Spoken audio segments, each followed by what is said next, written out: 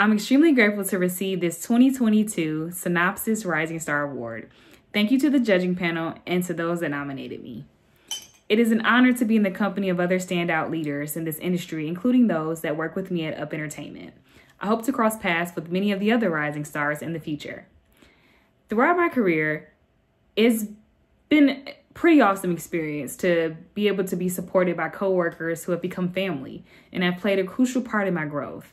From my very first internship with Congressman John Lewis, to executing movie premieres across the country, to my experiences in radio and now television, at each company I've gained another supporter who has pushed me to be even better.